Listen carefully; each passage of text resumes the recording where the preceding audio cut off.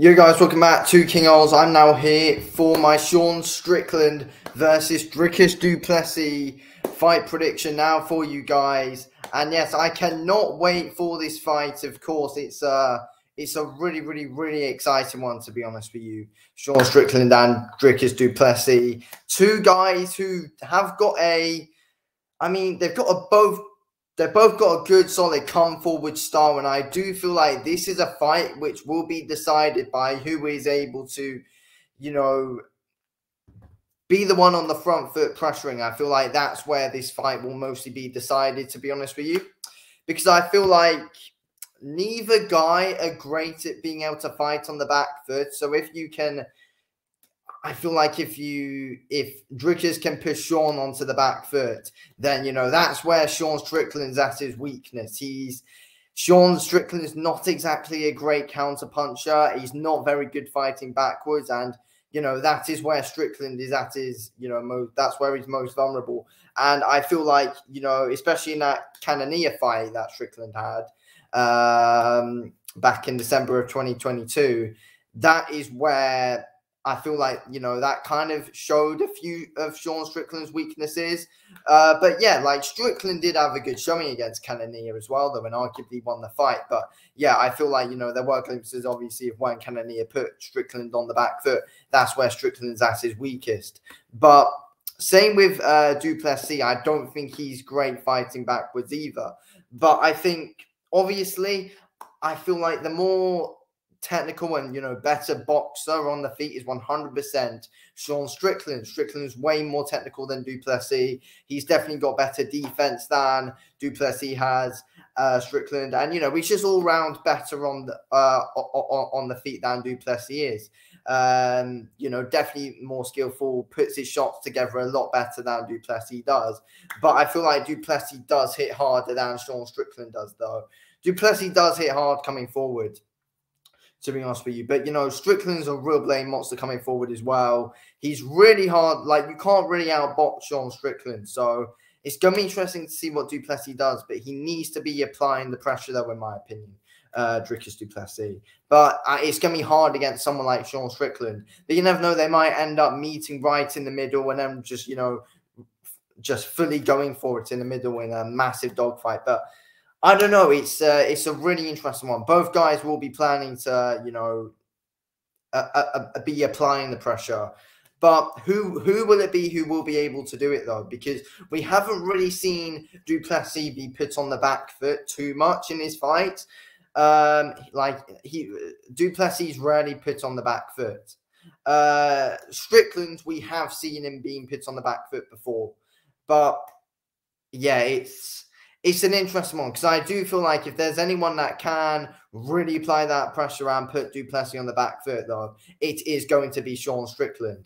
And I feel like, though, the longer this fight goes, the more it definitely favors Sean Strickland, the longer it goes. I feel like du Plessis is going to be looking to get an early finish here. And I feel like du Plessis has to win this fight by knocking out or submitting Sean Strickland. But I don't see Strickland getting submitted by Dricus du Plessis. Du Plessis, I believe, has 11 submissions in his MMA career. But, you're not going to be able to get Sean Strickland down. Sean Strickland, he has got good wrestling and grappling. I know he doesn't use it much in his fights at all, but we did see a bit when he was at welterweight. He did use the wrestling and the grappling a bit. But yeah, from what we've seen in his fights against like Abus and stuff, especially that fight, Strickland's hard to take down, and he's hard to, and you can't really do what you want with him on the ground. Strickland's got good wrestling, and he's got good ground defense. He's got good takedown defense. Sean Strickland has. So I feel like du Plessis needs to be able to walk Strickland down and knock him out. I feel like that's du Plessis' only way of really winning this fight. I feel like Strickland can win this fight via decision, and I think Strickland can win this fight via knockout as well. I also don't see Strickland being able to submit du Plessis, though. But yeah, I think it's a really interesting fight, to be fair. But yeah, I see Strickland being able to survive that first round, definitely, to be fair. But I do see du Plessis starting the stronger out of the two, though. But yeah, I mean, obviously, I think yeah, Duplessis kind of got his nose issues sorted out now, so his cardio should be better than what always used to be. But no, still, Strickland's, you know, in my opinion, got the best cardio in the middleweight division by far. So yeah, I do think if Strickland gets out this first round, then I feel like the fight definitely favors him more. And you know, even though Duplessis might still be able to be in the fight, like how long will Duplessis be able to, you know, continue fully going forward for? Because this is Duplessis' first 5-round fight in the UFC. Strickland's had quite a few 5-round fights now. And, you know, I feel like it will only, if Strickland gets past that first round, which I think he will, I think it's just going to keep on going Sean Strickland's way. And eventually Strickland will start to apply that pressure. Duplessis will start well, in my opinion, and will have Sean Strickland in trouble in that first round. Because I feel like Duplessis would come out. I feel like Duplessis will come all out in that first round and be really going out to try and get a finish there. But, you know, Strickland just needs to stay composed. And I feel like if he gets out of it, Strickland will then start applying the pressure. Then I have a feeling he'll be able to start to walk Duplessis down for a bit, though. But it's going to be harder for Strickland than it was for Adesanya. It's going to be harder for Strickland to fully walk down Duplessis for 5 rounds, though, than it was for Adesanya, than he did against Adesanya. I feel like this is definitely going to be a harder test for Sean Strickland, in my opinion. But Strickland's defense is just going to be good, and I see Duplessis swinging and missing quite a bit, in my opinion, throughout the rounds, in my opinion. And I honestly do think that Sean Strickland will end up winning this fight via unanimous decision.